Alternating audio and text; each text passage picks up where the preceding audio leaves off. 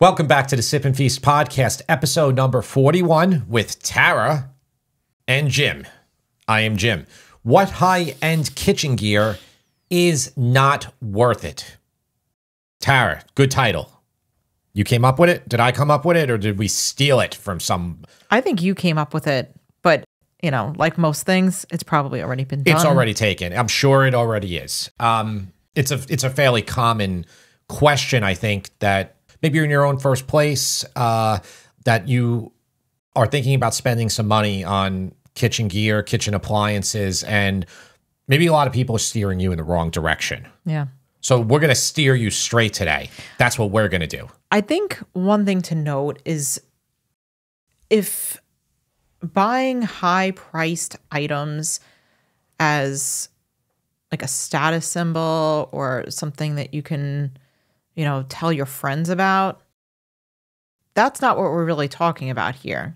We're talking about, are these items actually worth it when it comes to cooking? Yeah, we're talking, right? That's right. And a lot of these items that you might recognize these, a lot of these are pushed all the time on Instagram, I would say. Specifically, Instagram is a buying platform, more so than YouTube. TikTok also. TikTok has their shop now that they're pushing so aggressively. And basically, this is all about monetizing your attention.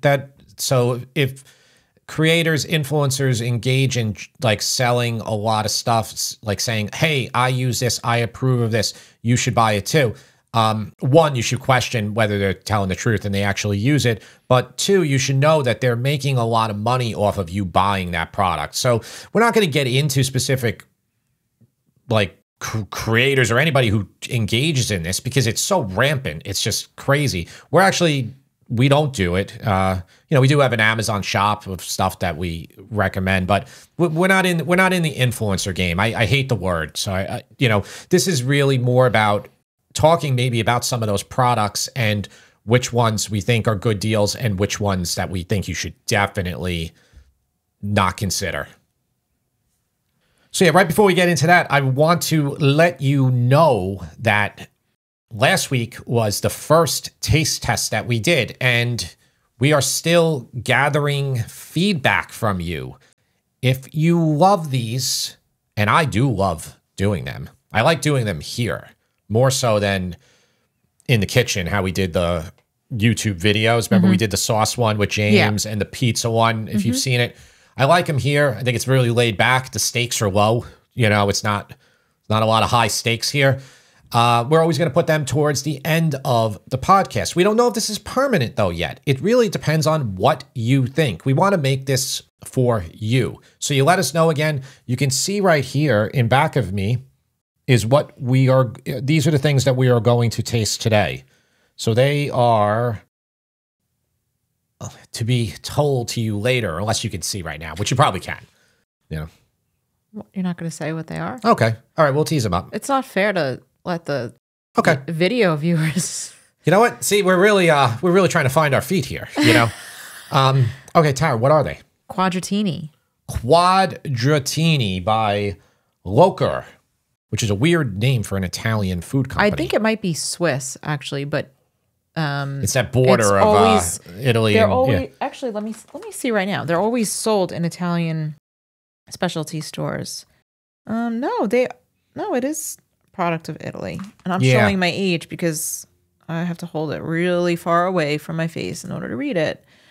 It is a product of Italy. Yeah, I always thought actually that. No, wait, hold on. Okay, hold on. Okay, the back says South Tyrol, Italy, and then that's northern Italy. The side says product of Austria. Okay. Well, anyway, it's the Dolomites area, like that. That's the area. So I was wrong when I said Swiss. It's Austrian. Yeah. Anyway, these are a very popular product, and I don't want to spoil it. We're going to taste test them later, and hopefully you like it. But before we do that, let's get into the meat of this episode, Tara. So, Jim, I have here a list of some what I would consider to be high-end kitchen gear items, and I'm just going to ask you if you think it's worth it or not. Let's go. I'm excited. I don't think I know all these. Okay. The first one is a cast iron pan, but not like the one that we have. It's a higher end one. I'm not going to say the brand name, but it's shaped like an octagon or hexagon or one of those. And it's around $400 US dollars. Worth it? Not worth it? Not worth it at all. The pan she's referring to is nice. They're beautiful pans, but cast iron is cast iron. That's why you probably have cast iron in your family that your grandmother used, or your great grandmother, or maybe your great grandmother, because it lasts forever. Can you destroy it completely? Can it rust till it makes a hole through it? Yeah, that's possible. But for the most part, you can get any type of old cast iron pan and you can rejuvenate it to brand new again. What are you getting for $400 in this octagon cast iron pan? Well, you're getting a pan that's not round, number one. So that is that might be worth something to someone. It's very unique. I think you're probably, and I don't have one of them. You're probably getting an extremely smooth surface on the pan, which people, if you buy a Lodge one, which Lodge are kind of like the workhorse, like they're an everyman cast iron. They're relatively inexpensive. Those ones are a little bit rougher. So, you know, some people will go as far as, and you know, people are nuts about their cast iron. They're truly nuts. I mean, there's like communities all devoted to this, but they'll go crazy. They'll sand it to like a baby's butt, you know, super smooth, and they'll season it like with like 19 coats of flax oil or whatever they're using, vegetable oil, and they will be able to cook an egg in that cast iron with it out sticking. So almost like they're getting their cast iron perfect to almost like non-stick standards, or so they say. But you can do that with any type of cast iron pan. It doesn't have to be this octagon one. This octagon one is really a status symbol, and I don't know if the company engages in using influencers to sell it or whatnot. I have a feeling they do, you know, but can't say for sure. All right, the next one, and I'm saying this one, yet I want one of these, even though I know. Well, yeah, and people might really want that octagon cast iron pan. Yeah, so this item I want, one, because it looks nice. Two, because it comes in some really pretty colors. Pretty colors, right here. No comment. You bought me this shirt. Yeah, but I wouldn't want a cooler that looked like that. That's ridiculous. Oh, I know what you're talking about. All right, yeah, go on. Yeti coolers. Yeti, okay. So they're so expensive. And last summer, before we were going on our Airbnb trip, I had to get a big ass cooler because we had to keep all the food that we were going to like an Airbnb in an area where there was remote area, not much food, lots of bear. So we brought. No, there wasn't. No, the owner told me there was no bears in that area. But anyway, we were going to an area where there's not a lot of restaurants, or there was one small grocery store. So we stocked up ahead of time, bought a bunch of stuff to bring with us and make. Yeah. In their kitchen there.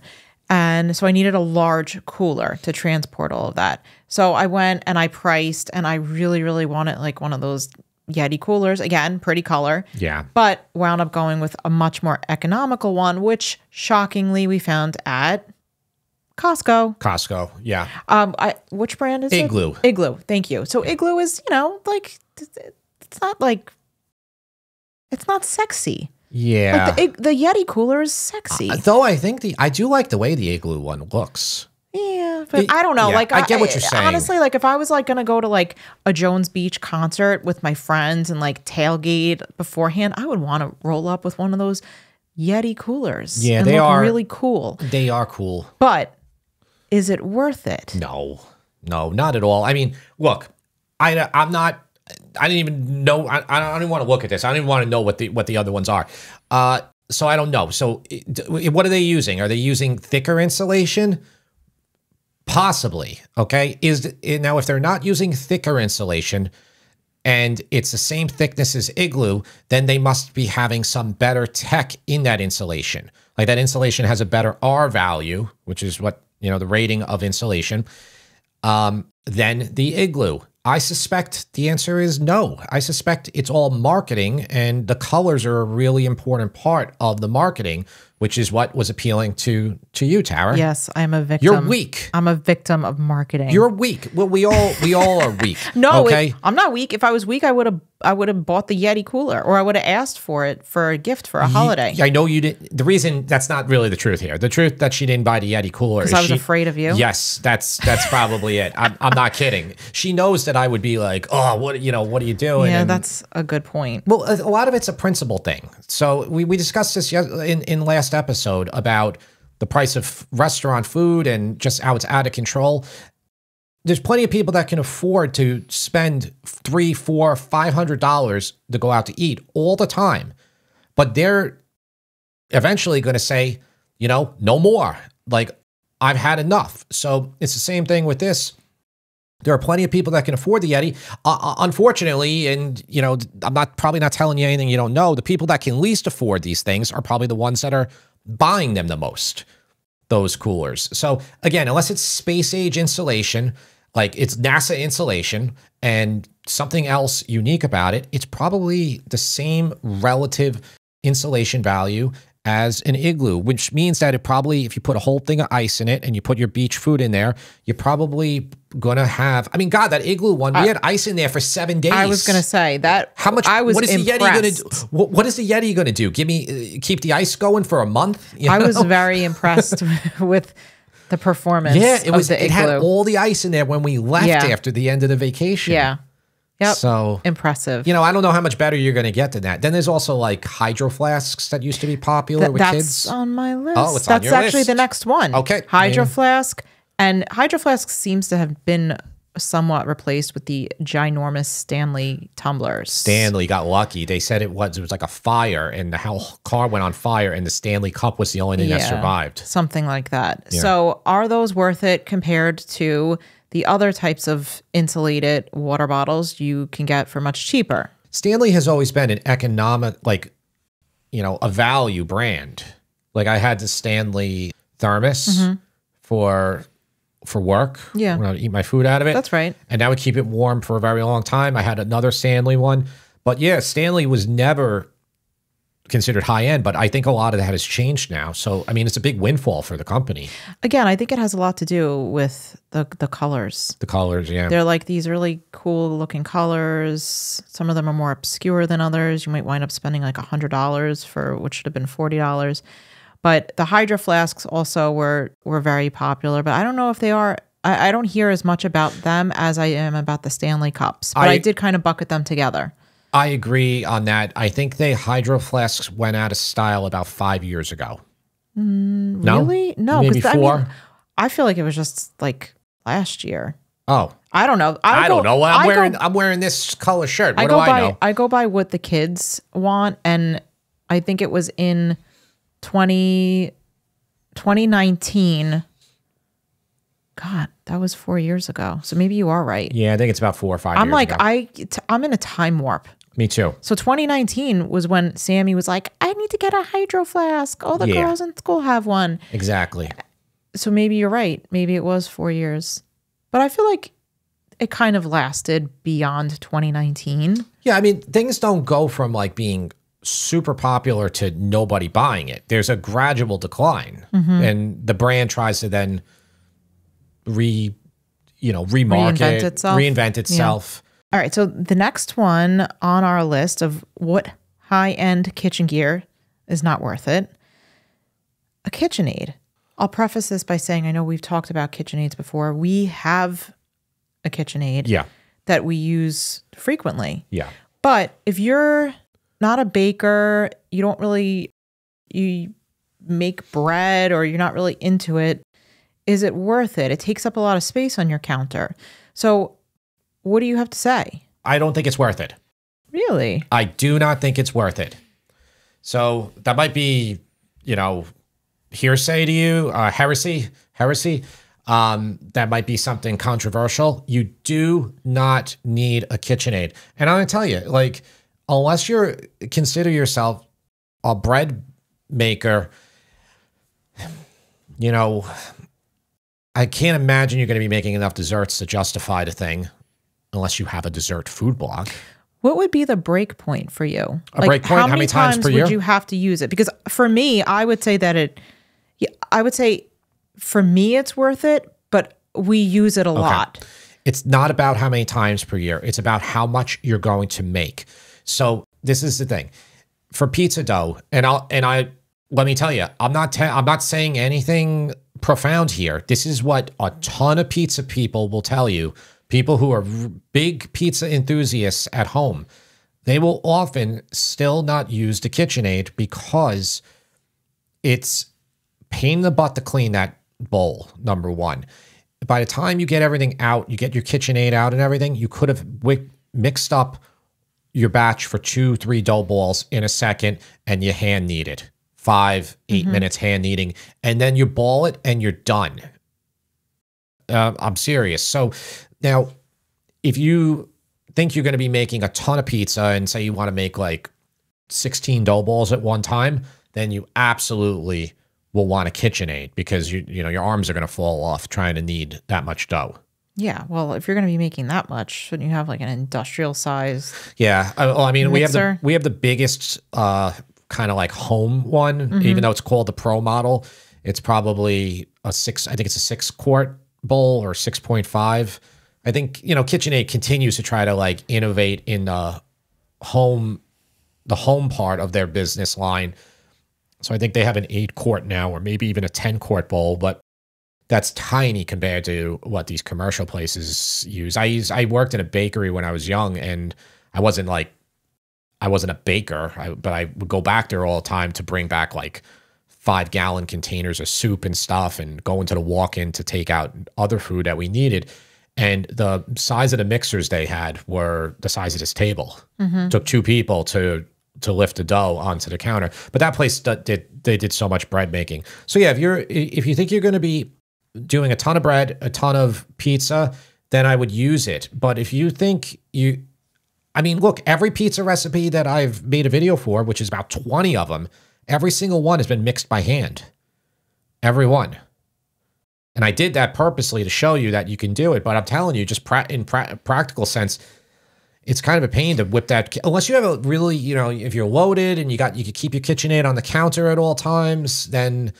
But if you got to go move that thing and it's really heavy and it's just, I don't know. I mean, I'm going to disagree with you because if I'm going to bake at other times during the year, I will often use a hand mixer, right?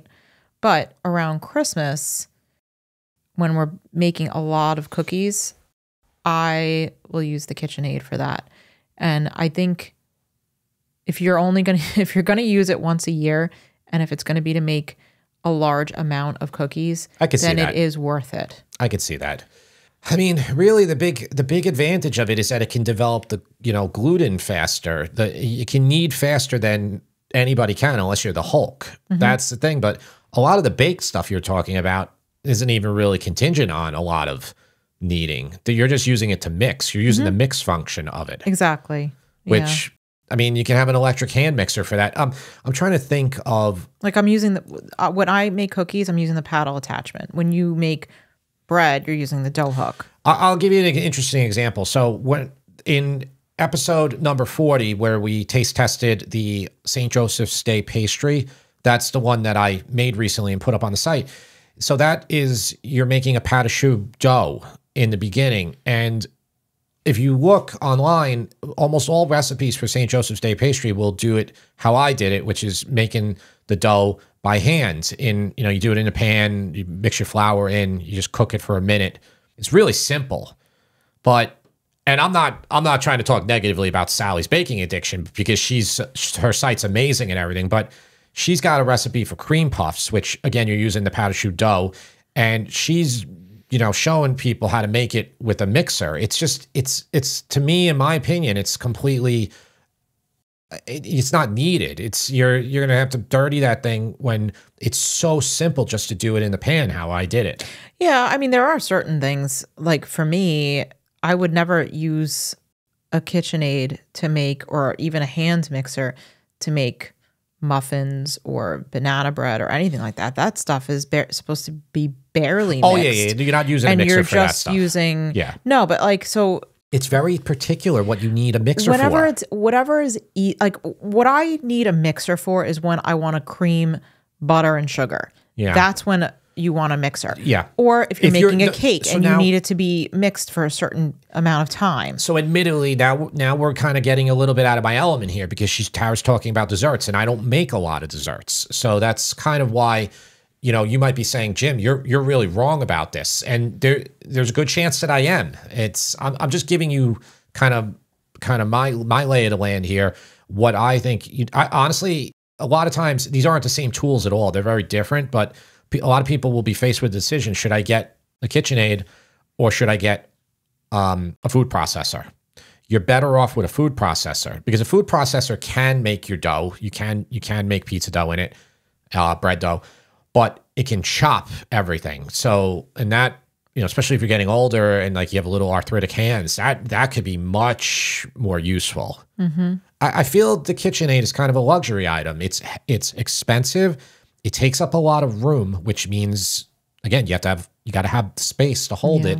And often, you know, the people who have the most money and have the biggest kitchen are cooking the least. So it's like, it's kind of like almost like a status thing. Mm-hmm. It's not used. Yeah, I can see they that. always say like you go in the kitchens, it's spotless. They've never been used before. So yeah, again, I'm trying to give you my perspective on it. Every single dough recipe that I have on the site, whether it's pizza or bread or anything, I always try to approach it from the person who doesn't have enough money to afford any of these tools. Mm-hmm.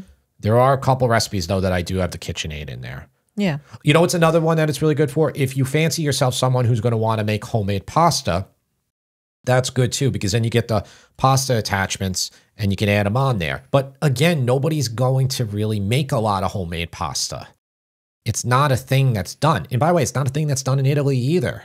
It's romanticized, but it's just not, you know, it's not something, it's odd that people have developed this thing thinking that homemade pasta is better. Also, it's most of the time it's not meant for a lot of sauces. Mm-hmm. So, but again, if you want to do that and you want to make like ravioli, tortellini, you get it, you put your sheet attachment on there and you can just get pasta sheets really easily. Yeah. All right. That's a lot. That was a lot there. I'm sorry, but like, I did feel a little strongly about that one. Yeah, well, it's good. We agree to I mean, we have one, okay? Yeah. And we do use it. Yeah. All right. What about, you've spoken about this before. What do you think about expensive carbon steel Japanese knives? So the average on the Rockwell scale measures the hardness of the knife, and Japanese knives are typically a lot higher than Western knives. So this says right here, the typical Japanese knife will be Rockwell 60 to 62, but you know, you'll see a lot of ones that'll be 63 or I think even 64. That makes them very brittle, but they can get a sharper edge. Carbon steel supposedly can get a sharper edge than stainless steel. It actually, there's science behind it of basically when you sharpen it, I don't know if the pieces themselves, the metal that's sharpened are smaller. It can, I mean, metallurgists and just machinists, I hear it all the time. I don't know if they're putting science out about it or whatnot. But, so you get a sharper knife with one of these Japanese knives. They're thinner also. They are typically carbon steel. So carbon steel will rust. They're high carbon knives. It'll rust fairly quickly. Like you put water on it, you know, you leave it on your drain board, which is what most people do. It will start rusting in a couple minutes. Really? So it's just surface rust that you can wipe off again. But really what you're supposed to do is as you're using it, you are drying it the whole time so you cut through a vegetable, you're drying it. Okay, you do meat, you're washing it, then you're drying it. And then at the end of the day, after all that process, you oil it. Okay. You see Japanese chefs do this all the time. If you go sit at the sushi bar, look over what they're doing, and you'll see their habits. Dry, you know, they're constantly going back and forth for it because that's the tools. And they have all different types of Japanese knives that they use. So it sounds like you if you want to invest in these knives, you should be prepared to maintain them because they do need quite a bit of babying, it sounds like. So to answer the question, are these expensive carbon steel knives worth it? In my opinion, I think that if somebody's a real kitchen connoisseur, this is not really giving a good answer. I think you should get one.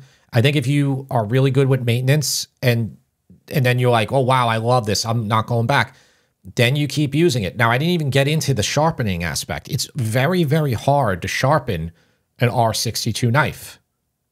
It's hard. Like, you know, you need whetstones. And if you have whetstones, you need a diamond plate because you got to flatten. As you sharpen with a whetstone, you're going to make a divot in the stone.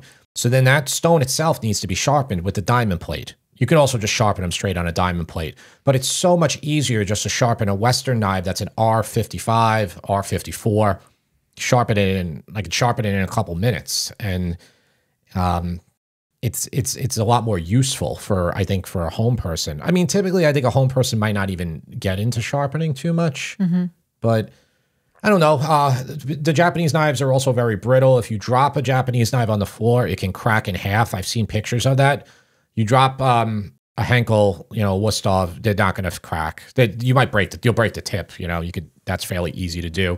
All right. One more thing, you know, I don't know if it was I forget which episode it was. Nobody corrected me, but I was referring to the back of the knife, the bolster. That's not it. A bolster is what joins the knife to the handle. What I meant was the heel. So what you'll have often on the one that we have, it has the heel there, like the safety guard on the heel. So I kept calling it bolster. Bolster is actually where the knife, you know, goes through, and then they put the handle on. Then you'll have like a full one or a half one, and you'll see like rivets through the handle. That's holding the metal to it. Okay. So I'm not up on the anatomy of a knife, so yeah, I didn't catch it. Yeah, no, nobody did. But I had to correct myself anyway. It's good. You should do that more often. All right. On to the next one. Now, I talked about the place where we went to the Airbnb. They had a super expensive, fancy range stove. Yeah, Blue Star. Yeah. It had like a separate, like a drawer for heat. I don't know. A drawer for warming. It was really incredible. But I mean, how much are those things going to cost you? That's like 15? That was 15. That was a 6 burner, right? Yeah. I think. Yeah. It was incredible. Yes. Yeah. So if you're, I felt like, I was like, I was like, yes, I made it. And then I had to go home with my igloo, and no, it was fun cooking on that. It was. So is it worth it to invest? I think if you have the money in a stove or a range like that. You know, listen, if you got money, you got to spend your money on what gives you the most enjoyment. So, you know, if you're like... Well, you could say that about anything in here. You could say that I could get my Yeti cooler then. Okay, so utility speaking, it's not worth it then. It's not, because you're not going to get a better... Look, I cook everything on a $45 portable burner, you know, and like, you know, you can't tell I can make beef bourguignon on my burner, and then you can make beef bourguignon on your $19,000 stovetop. We're not going to notice any difference in it. I think that's a really good point. That's a good way to measure it. That's a good benchmark. Yeah, you're not. Now, something I don't know, like what you have there, did you put vent range hoods or anything in there? I actually do have that. That's okay. Lower down. That's lower on the list, but let's jump to that. A vent hood. Yeah, I think vent hoods are very much worth it, and ours is horrible because it's not an industrial one. I think you're better off having a regular just GE stove and oven setup combination, or Samsung or LG, whatever, Frigidaire, you know, something that's like $1,000 to $2,000. And then I think you're better off spending $1,000 or more on your range hood, because cooking onions, cooking anything, if you could pull the exhaust out, it will just... that's a good point. I think that's really worth it. I do. And we don't have that. We have one. Ours is vented outside, but it's such a low, and it goes by CFM. So how much air the thing can move. So basically the ones that are really powerful, they can move the air of like your whole entire house in like a half an hour or an hour. I really wish we had one of those because the amount of food that gets cooked in this house, I feel like I always smell like food. I know. Wherever I go. I know. Yeah, that is one that I think you probably should spend even more money on the range hood than the oven. Because again, the ovens are, as long as it's accurate, if I'm cooking at 300 degrees, it's the same thing as you cooking at 300 degrees with your $26,000 stove. You know, the stove went from $15,000 to $19,000. I'm going to be at $26,000. I'm going to be at $98,000 in 10 minutes. Oh, jeez. Yeah. When I discuss this about my mother's habit, it's probably the habit of so many other people. She put a microwave over her oven when, you know, in the house I grew up in, and the person who did, you know, it was like inexpensive kitchen and everything. It has like, those microwaves have a built-in exhaust, but those exhausts aren't vented. So they're just recirculating your onions back into your house again. Like they go through the bottom of the microwave and it goes out the top. So that's fine. You know, like, you know, the price budget, everything was really tight when I was young. You know, my parents didn't have a lot of money. I mean, I'm just being honest here. Like they were just, you know, I've spoken about this in the past. They have more money now. And she redid a kitchen and I kept telling her, I was like, Mom, put a range hood there. But because she really had to have the microwave above her, she committed the same, you know, sin, made the same issue again. And she could have rectified it at that point. What they typically do now with kitchens that aren't the largest, but they're doing a new design, they put the microwave low. Yeah. Put them like in the island. Because a microwave, you know, this is an age thing because people under 40 years old, like, don't use a microwave, and people over 70 use it like 10 times a day.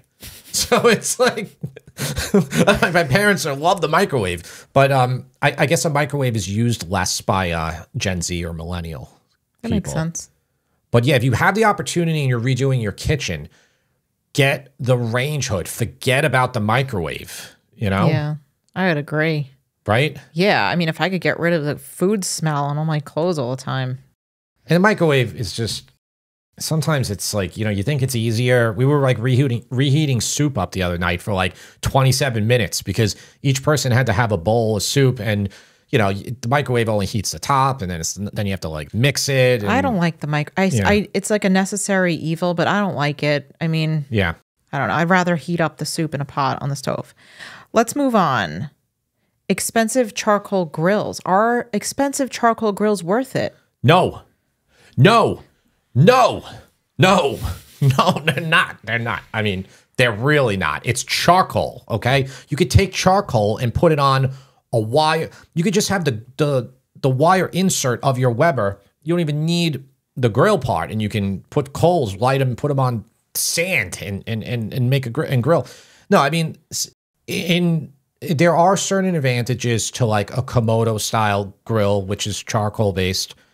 They're thickly insulated. Again, just kind of like a Yeti cooler, you know? And what they'll do is they can keep your coal hot for a longer period of time. Because the problem with charcoal is always like, you light it up, and then the standard Weber grill, which is what we have, is very thin steel, and it can't retain the heat. So it's like you get like your 30 minutes with your coal, 35 minutes, and then it's like you're not going to be able to sear a steak after a certain point. And then you're tasked with, I got to relight coal again.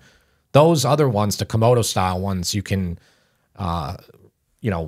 get a lot more time in it. But I don't know if it's worth, they're like $1,000 plus. I mean, the big ones, like the big green egg, can go up to like over $2,000.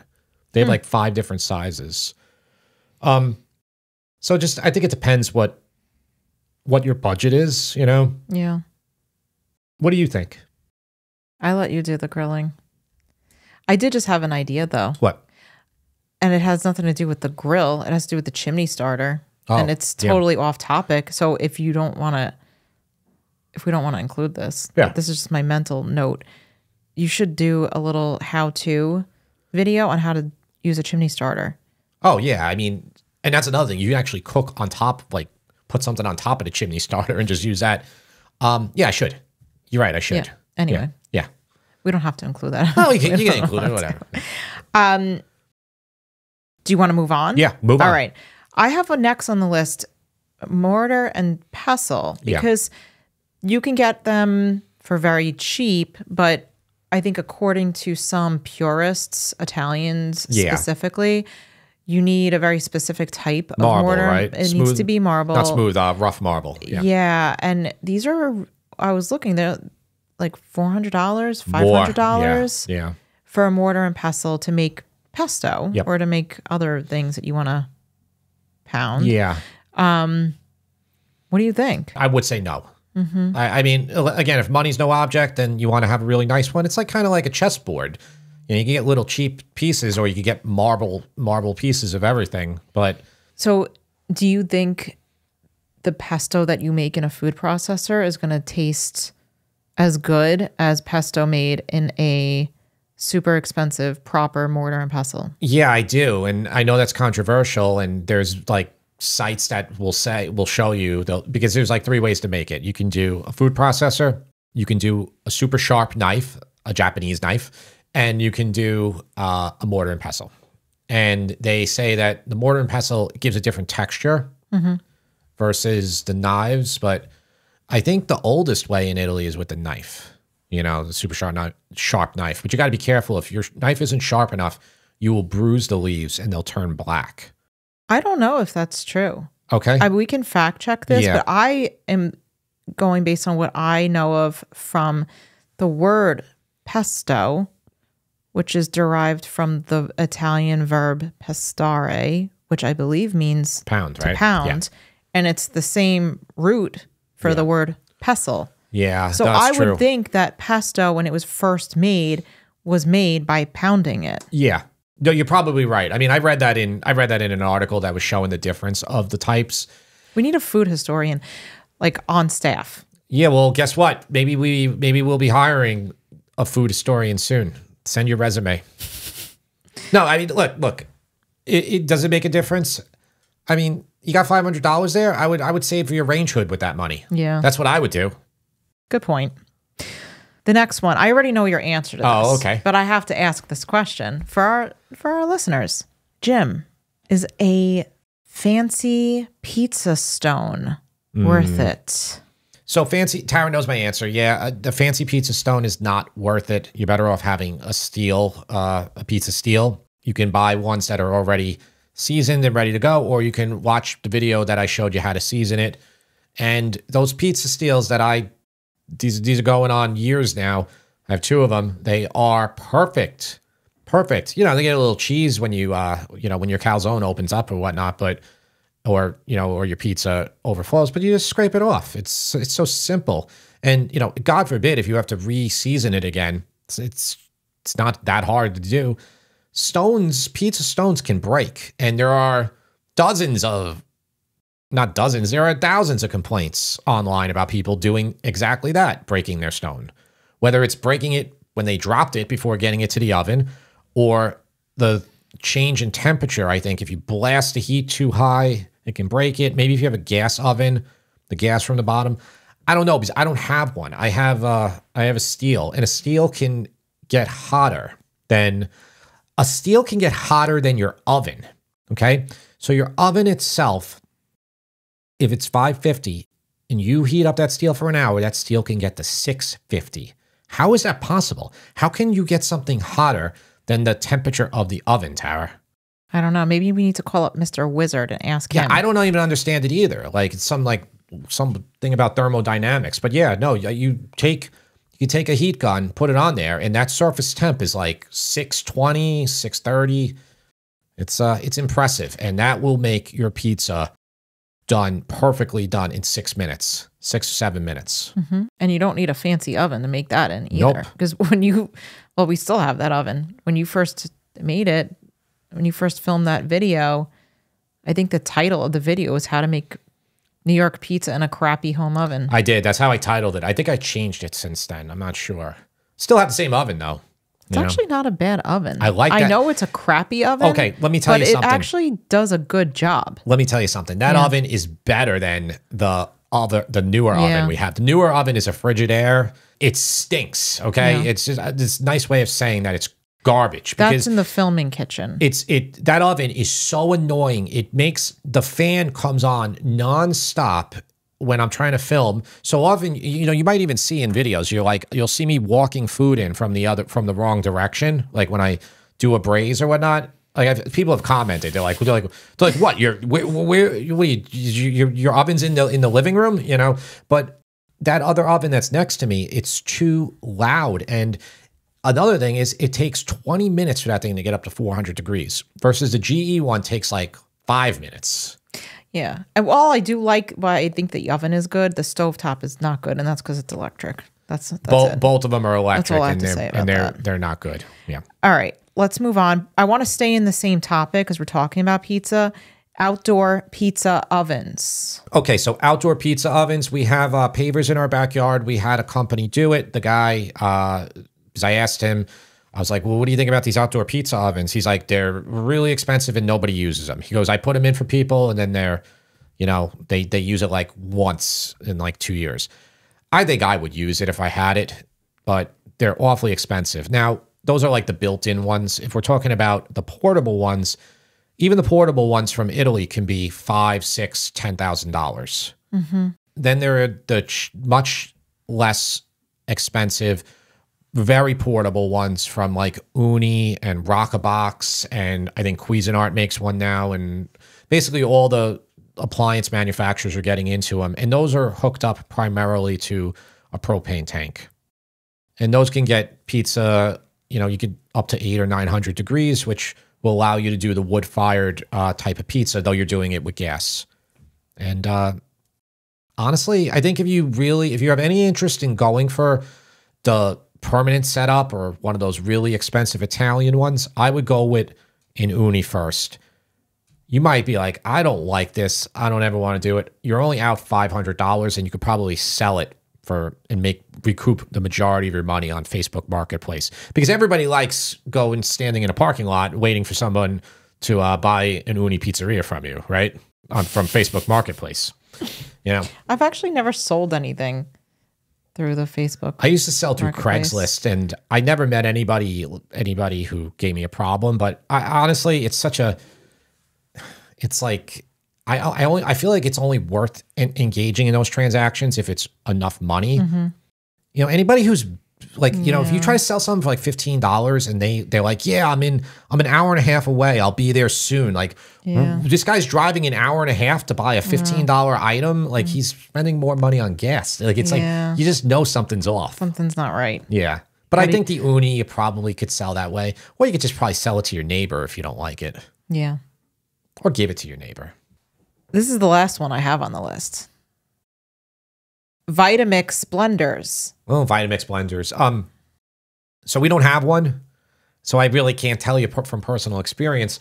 Everything I've read about them, people say that they're completely worth it. But again, I think it comes down to, are you going to use it? I've heard from people who have it and they love it, and they do say it's worth it. Yeah. But it seems like those people use it multiple times a week. I think if you're just like want a Vitamix blender to make margaritas once in a while, I would say no. But if you're going to make like a smoothie every single day, do it. Yeah, I remember when I used to go to the gym, they had a bunch of those, and they would make the best shakes from them. Yeah, I remember that. It was a peanut butter peel. Oh, I love that. That thing was so good. That was from Bally's. Remember Bally's? I don't think that gym's around anymore. Now they were bought by Crunch Fitness. Okay. Yeah, but they made the best. The banana peel one, and then the strawberry one was good too. Yeah. It's so funny. You would get this shake. The guy would put in like 3,000 calories of strawberry preserves in there, and like a banana and some protein powder, and you drink one of those. You're like, yeah, I'm doing great. Yeah. Maybe that's why I wasn't losing any weight when I was going to the gym. They were so good though. Peanut butter peel all the time. All right, so we talked about whether or not these things are worth it. What if people do want to get them? Do you have any solutions, I guess, or tips for maybe saving money on buying some of these more expensive items? I think you definitely, I would avoid the really expensive ovens and stovetops unless, like, if you have a really expensive kitchen. if you have like $100,000 kitchen, it looks weird if you put in like A GE Spectra, I'm sorry, like like it does. It's that's kind of the thing where they get you. Like you have this super high end kitchen, you can't really put one of those in there. But I mean, you could. So I would really just again, I would get the range hood, and which we don't have, and I desperately in need of one of those. So you can't find a range hood or like some of these more expensive items at like a Home Goods or Home Sense or Marshalls, like any of those stores. But what I will say is those stores, if you want like a more expensive pan, like maybe you want a all clad. It's all clad. That's more like more high end. If you want something like that, go look and see if you can find something at Home Goods or Home Sense. And then if you did want a KitchenAid or if you did want a Vitamix, a lot of times, especially when it gets close to Christmas, Costco will have like $150 off one of those items. Yeah, they will. Costco doesn't normally have Vitamixes, right? It's always like... No, they do. Oh, they do? Okay. They do. They have that. They have the Ninja. The Ninja is the one that we have. I'm not a huge fan of the Ninja, to be honest. Yeah. I used to like it more. I don't know. I don't like the blade either. The blade, it's hard to clean. Yeah, I've cut myself on it. Yeah. Like that's my own fault, but I'm just not a fan. Yeah, that is a hard blade to clean. I don't use a blender that much. But yeah, I do love the idea of Home Goods. Home Goods is, we got a really nice all-clad, kind of like roasting pan that you'll see in some of the videos. Really, really nice. That would have been expensive from all-clad's regular, like online or Macy's or wherever it's sold. I've gotten other good stuff there too. They have occasionally, Home Goods will have Le Creuset, but they're not that marked down, I find, right? Yeah. Those are still relatively high. Home Goods actually has, all-clad has like a cheaper line that is just for Home Goods. The hard anodized pans. We have one. That pan works great. I really do like it, even though I guess it's technically non-stick. We find a lot of stuff in there though. Sometimes you just gotta you gotta get lucky. That's true. It is a lot about luck. Like when I found that all-clad roasting pan, that was like my lucky day. Yeah. It was not the norm. Yeah, that one's good. The one I saw recently, I was going to buy it, but I didn't. It was kind of a shallow Le Creuset pan that was enameled. That was probably a 4-quart, maybe a 3.5, and that would be nice for like doing like chicken and rice or something. So maybe next time. Okay. Well, Jim, anything else any other items you want to talk about, whether it's worth it or not? No, that was my list. I think we're good. I really want to get to this taste test. I figured you did. I can hear your stomach growling. Yes. Okay, so let's bring them in. All right. Yes, I am excited. I am. Now, let's give a little backstory on these, right? Like, I mean, just talk. Do you want to talk about what we're having? The flavors? Yeah. Okay, so this is not the first time I've had Quadratini, or this brand of Quadratini to be specific. I used to buy the dark chocolate flavor all the time. When I worked in the World Financial Center, which is now Brookfield Place, the store, I call it the school store, but it's the store that was in the building. They used to sell that size bag, and I would buy them, and my friend Anthony and we would share them, and I would eat them all the time. I love them. So I am biased. I've already tried these. I know that they're really good. Yeah, so Tara's right. I mean, I didn't know that there were a lot of other brands of these. This is the brand Loacker, Loacker, that I always think of when I think of Quadratini. There are so many flavors. Today we have dark chocolate, we have vanilla, we have hazelnut, and lemon. I mean, I feel like I've had a lot of other flavors too, right? Strawberry, raspberry. So I got the ones that they had at Uncle Giuseppe's. I have had like a raspberry and cream one. I've had strawberry. In fact, they have a matcha flavor, but I can never find them in the store. They have a tiramisu flavor. They have a coffee flavor. They have many. But I figured these were a good starting point. And again, it was really what was available to me at the store yesterday. Well, let's go for it. I mean, I want to describe these to our listeners. Not the people who are watching the YouTube, they can see them, but to the listeners, these are a wafer. So right now I have the chocolate one in my hand, and it's like probably about 5, right? You'd say about 5 pieces of the wafer, right? It looks stacked like, on top of each other. Yes, and then 4 layers of the cream. Yeah, so it's a cross-hashed wafer that then has chocolate in between. The whole entire thing is it's a square that's about 1 inch by 1 inch by probably 3/4 inch high, maybe 5/8 of an inch high. So be 26 millimeters by 26 millimeters by about 18 millimeters high. It's a bite size. Yeah, very much a bite size. You would not bite this in half. You would just pop it in. All right, so I'm going to do chocolate first. All right, that's what I'm going to do too. Cheers. Cheers.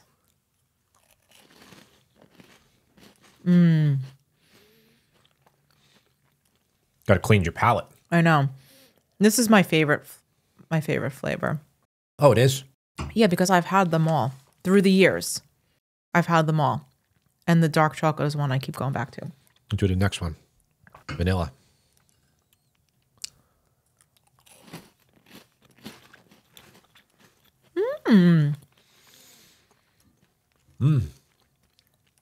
Wow. All right. Well, that's good too. I think that's better than the chocolate. If you've never had these before and you're wondering like what they are just so good that these can be dangerous. Like you just I've had so many times, and Tara's been buying these since probably before Sammy was born.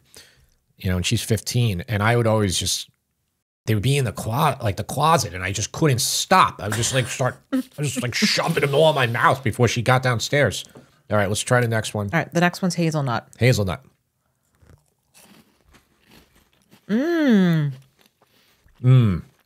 That's really good. That's really good.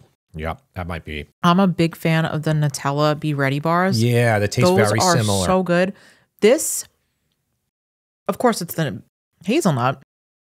That's making me think of that, but I think it's even better than the Be Ready bars. I'm not as big of a fan of the Be Ready bars as you are, but we'll if you want us to do that one, we'll do a taste test with that one too, and maybe something else. We couldn't taste test a few Nutella products because they have the sticks, they have the biscuits, and they have the Be Ready bars, and I have my favorite of those, and but I'll save that for another day. We should do maybe we should do all those the Nutella products. You might want to do a palate cleanser because this is lemon. I did. I gotta cleanse my palate. Okay.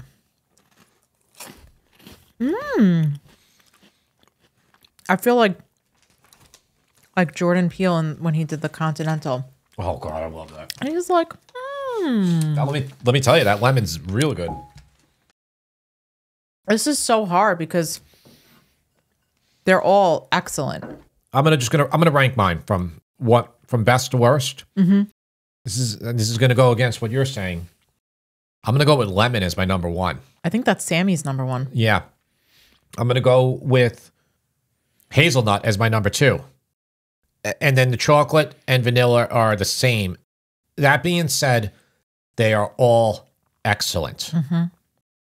What say you? Well, my number 1 is the dark chocolate. That's the one we tasted. They do have a regular chocolate one, which we didn't try. We can try it in another one. So dark chocolate's number 1 for me. Number 2 and number 3, I think, are tied.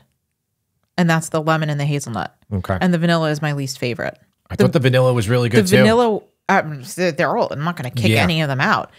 The vanilla one was really good. It was just out of these 4, it was the lowest on my list. So let me ask you a question. These remind me of, do you remember these?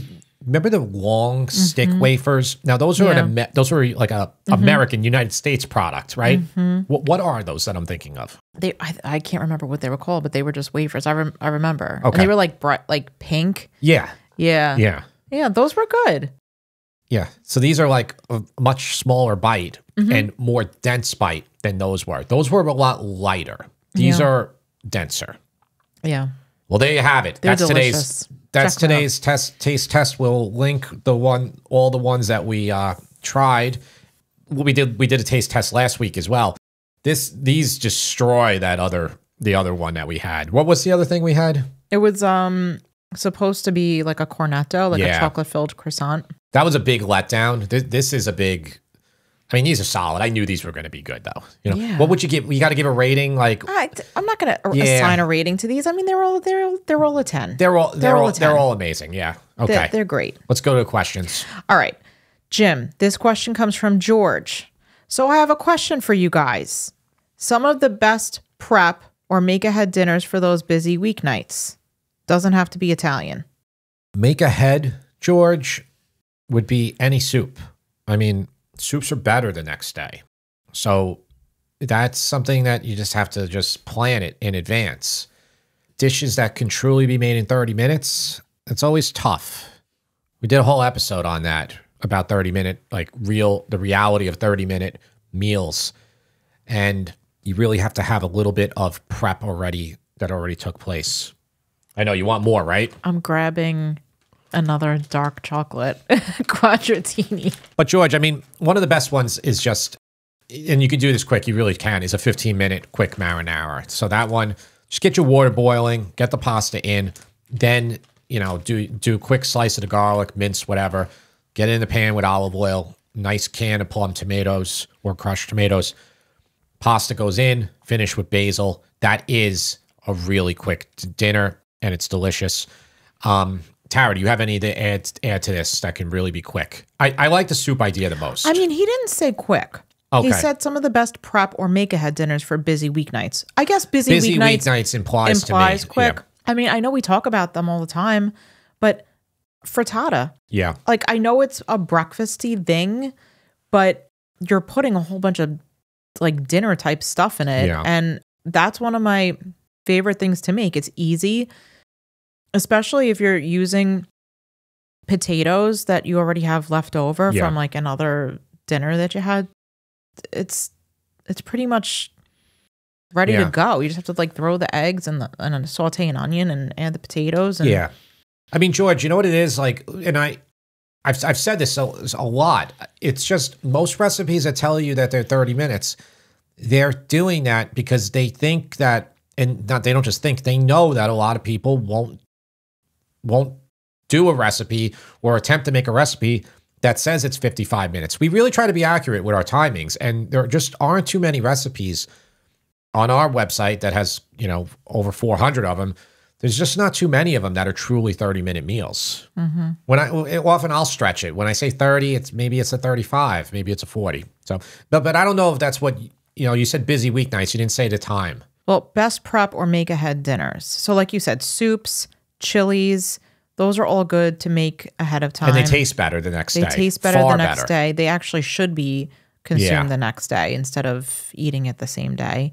I actually think one of a really, really good solution for having something in your fridge to eat on a busy weeknight is to just, if you're going to make something on the weekend that's a little bit more elaborate, like a Sunday sauce type of meal, just make enough so that you can plan to have leftovers and then use the leftovers for during the week. Make a big pot. And that's typical. A lot of people do exactly that. Mm-hmm. Yeah. That's a good idea. Just back to that, as far as like prepping goes, if you can always use chicken cutlets in some way, shape, or form. So let's say it's like a Saturday and you're like, you know what? I'm just going to make like 8 pounds of chicken cutlets and I'm going to use them during the week. Then you can eat them sandwiches. You can eat them on a sandwich. You can chop them up and put them in like a Caesar salad. Yeah. You can make chicken parm with them one night during the week. Like there's so much you can do with chicken cutlets. So I feel like that's a really good that's a great type of thing to that's do. A great idea. Same with grilled. Like if you don't want to make cutlets, like breading and shallow frying them, you can do grilled chicken cutlets and do the same thing. Yeah. I mean, they're not going to be as good with like a chicken. Like I wouldn't use a grilled chicken cutlet for chicken parm, but like it's good with like broccoli rabe or, cherry peppers and mozzarella and Yeah, that's, I think Tara got the best, she has the best one, chicken cutlets, definitely. Next question, Jim. This comes from Elizabeth and family. We got a full 8-inch wheel of Swiss cheese as a Christmas gift. Do you have a good recipe to highlight the cheese and may help us use a good portion of it before it goes bad? How big the wheel did they get? She said 8-inch. Oh, 8-inch. That doesn't sound too big. What type of cheese? Swiss. Oh, Swiss, 8-inch Swiss. Yes. Oh, okay. So she said the second part of that says, I know it must have cost him a great deal. So she's hoping to invite him over for dinner and share in a dinner that focused on his gift. So she's really looking for something that will highlight the Swiss. Chicken cordon bleu. You can use Swiss for French onion. You can use Swiss for even the Italian dish called chicken valdostana. That's usually fontina. Fontina, used, right? Yeah, fontina. Swiss can be substituted for fontina. Yeah. Those are all good. I mean, God, we spoke about like things that were not popular anymore, but Swiss is good for fondue. That's right. It is. Yeah. I think those are all kind of good ideas. Isn't that the main cheese that's used for fondue is Swiss? Yeah. What about a mac and cheese? Yeah, mac and cheese. Good. That's a good one too. But you wouldn't just be Swiss. You'd add other cheeses in there. Yeah, I mean, I know the type of block thing you're talking about. It's probably similar size. Like how you get a big chunk of the Jarlsberg in Costco. So it's probably came from like a wheel like that because they cut you like the big chunk. She probably has 8 of those. Because it's 8. She probably has like an 8-pound or a 10-pound. But it could be a lot larger than that. I'm not sure. I don't know. Size. I mean, she's saying it must have cost him a great deal. You can wrap really tightly and in plastic, and it will last for a very long time in your fridge. I know I'm not technically supposed to say this, but if you get a little surface mold on it, you can take it off, and it'll still be all right. The other thing I would say, if you want to serve this ahead of the meal that you're going to make, do a charcuterie board and eat the cheese just in its own state. Like maybe pair it with, I don't know, what does Swiss cheese go really well with? Like beer? Would beer be a good complement? Yeah, I mean, Swiss? It goes good with mushrooms, like how they do like a Swiss and mushroom burger. Yeah. Ooh, but I think Swiss can freeze pretty well. So you can also just divvy it up and then freeze it. I think that would be good. So that's final question. Thank you, Elizabeth and family. And leave your comments, questions to podcast@sipandfeast.com. You can also send me them in Instagram through a DM or through a video DM if you like. Let us know what you think of these taste tests. Okay, this is the second one. If you like them, if you love them, we're going to do them. We're going to do more of them because I like them. I do. You get a little snack too when we're it's rough. It's rough out here. Yeah, it is. It's rough for me. I have to listen to your stomach growling the whole hour that we're here recording. Yeah, it stopped it. If you have suggestions of things you want us to try and taste test, these are two sweet ones we've done, but it can be spicy. Like we could do peppers. We could do crackers. I mean, we're gonna try. We'll do anything. We have a few Italian sodas that we're gonna try those sound good. Next time. So that's not gonna help you with your desire for snacking, but it should still be fun. But yeah, I mean, we're open to trying anything really. Yeah. The extra virgin olive oil taste test. Probably by the time you hear this, it will probably be up on Patreon. If you're not subscribed to the Patreon, you should consider subscribing. You get about 1 or 2 extra podcasts per month, and I also throw on some cooking videos. So that olive oil taste test was filmed how long ago, Tara? Last summer, and we never got to putting it on YouTube. We weren't sure about it. It was before the kids were still in school. Yeah, it was a long time ago. It was before the summer. So it's on Patreon now, and I'm happy to put it out there. So if you're not subscribed there, take a look. We do appreciate all of the support. We'll see you next time.